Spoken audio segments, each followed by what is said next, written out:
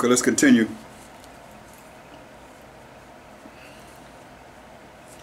says the Society for Propagating the Gospel in Foreign Parts, already noticed in 1745, established a school in Charleston, South Carolina, under the direction of Commissary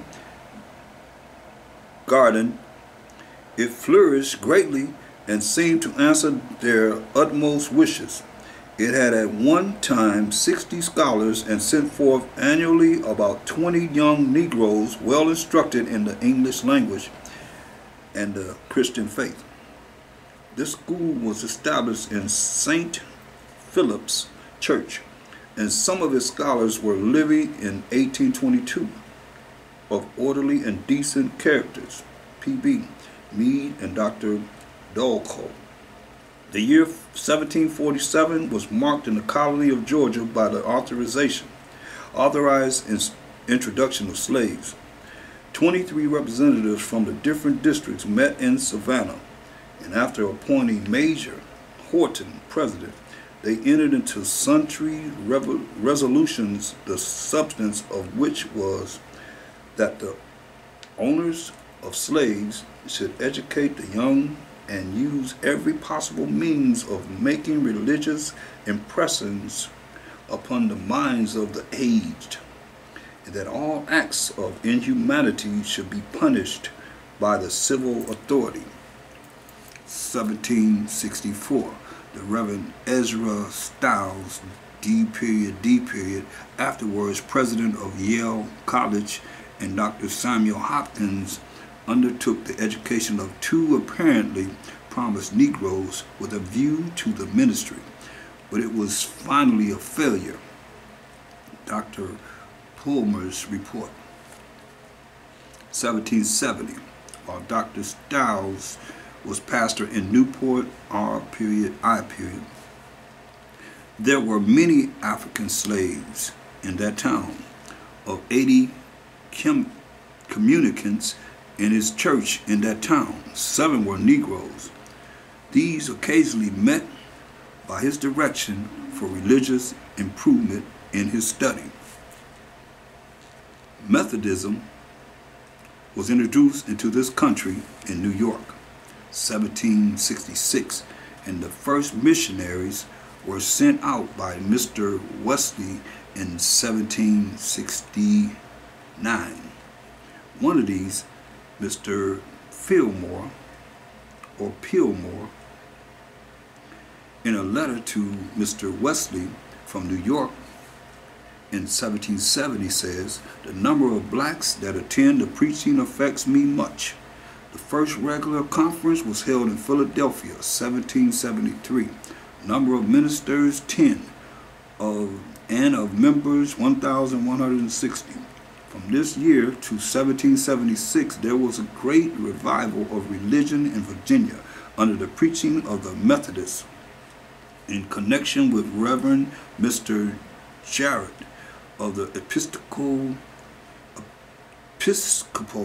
Church, which spread through 14 counties in Virginia and 2 in North Carolina. One letter states, the chapel was full of white and black. Another, hundreds of Negroes were among them with tears streaming down their faces. At Roanoke, another remarks, in general, the white people were within the chapel and the black people without. 1780. At the 8th conference in Baltimore, the following question appeared in the minutes. Question 25. Ought not the assistant to meet the colored people himself and appoint as helpers in his absence proper white persons, and not suffer them to stay late and meet by themselves? Answer, yes. Under the preaching of Mr. Garretson in Maryland, hundreds, both white and black, expressed their love of Jesus. 1786. The first return of colored members distinct from white occurs in the minutes of this year, and then yearly afterwards. white 18,791, colored 1,890. It will be perceived from the above, says Dr. Baines in his history of the Methodist Episcopal Church, that a considerable number of colored persons had been received into the church and was so returned in the minutes of conference. Hence it appears that at an early period of the Methodist ministry in this country, it had turned its attention to this part of the population. Mr. Rankin, writing on the general state of Methodism in the colonies at the commencement of hostilities, observes, in May 1777, we had 40 preachers in the different circuits and about 7,000 members in the society, besides many hundreds of Negroes who were convinced of sin, and many of them happy in the love of God. Life of Coke, page 53. In the year 1786, the following case of conscience was overturned from Donegal Presbytery in the Synod of New York and Philadelphia, namely, whether Christian masters or mistresses ought to, in duty, to have such children baptized as are under their care, though born of parents not in the communion of any Christian church. Upon this overture, the Synod are of opinion that Christian masters and mistresses whose religious profession and conduct are such as to give them a right to the ordinance of baptism for their own children may and ought to dedicate the children of their household to God in that ordinance when they have no scruple of conscience to the contrary. MIN period, page 413. And MIN period of General Assembly, page 97. And on the next page, 414, it was overturned whether Christian slaves having children at the entire direction of unchristian masters and not having it in their power to instruct them in religion are bound to have them baptized, and whether a gospel minister in this predicament ought to baptize them. The Synod determined the question in the affirmative. 1787. The minutes of the Methodist Conference for this year furnished the following question and answer, indicative of continued interest in the colored population. Question 17. What direction shall we give for the promotion of the spiritual welfare of the colored people? Answer.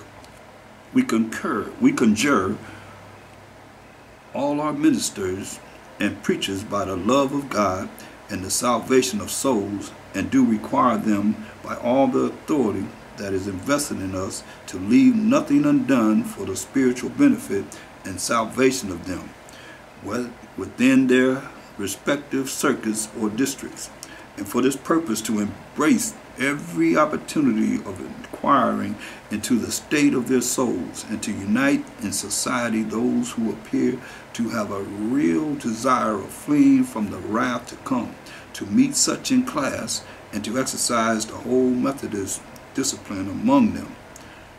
Number of colored members, 3,893. 1790. Again, question. What can be done in order to instruct poor children, white and black, to read? Answer. Let us labor as the heart and soul of one man to establish Sunday schools in or near the place of public worship.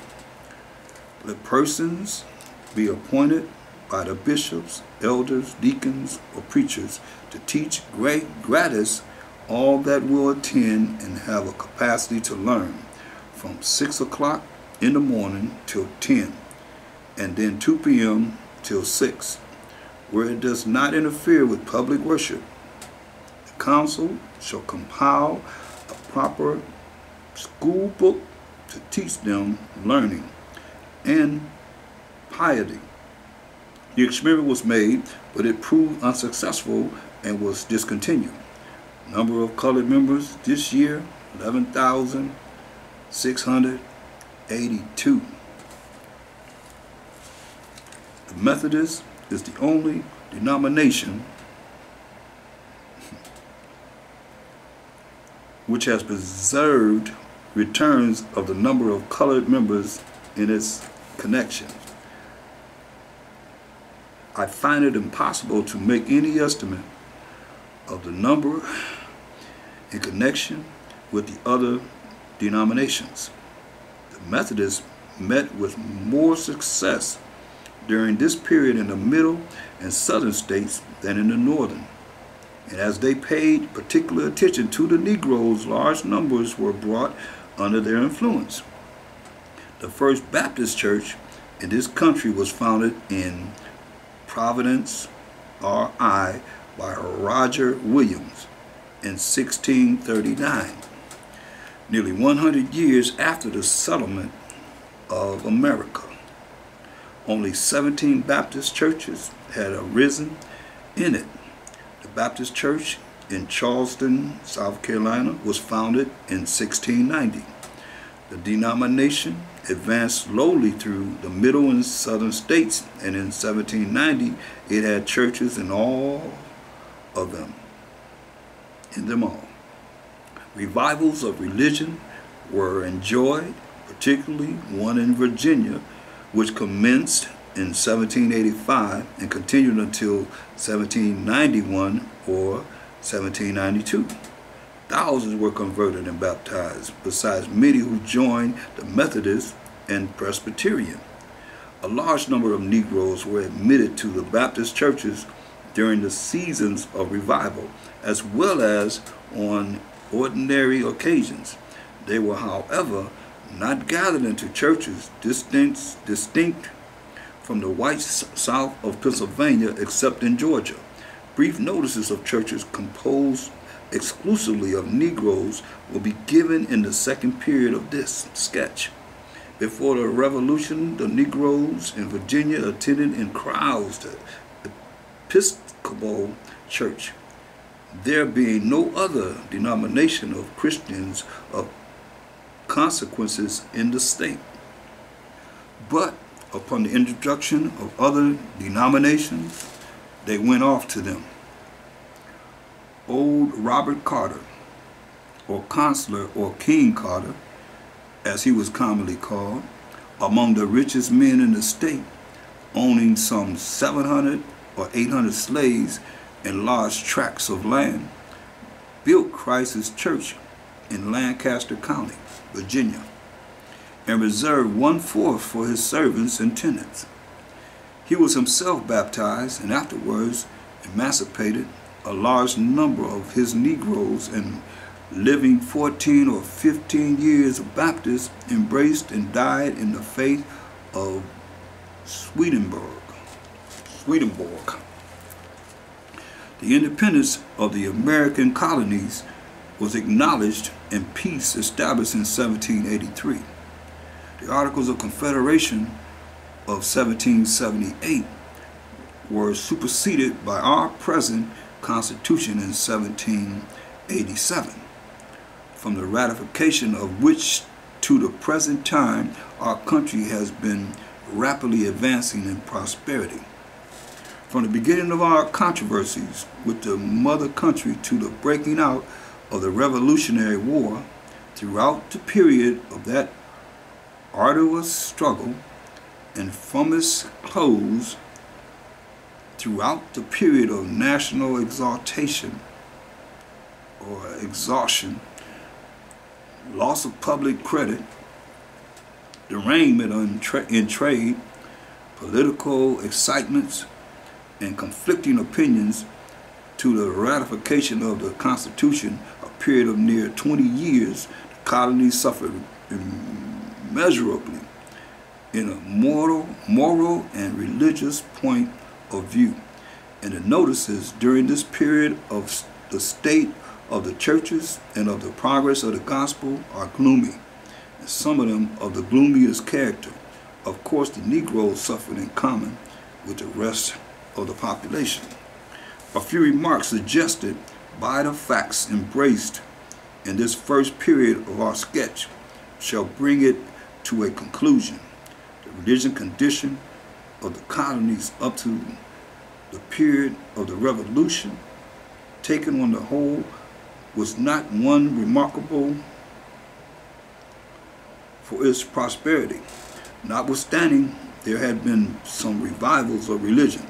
The New England colonies were in respect to a supply of ministers and religious privileges and improvement beyond all the rest.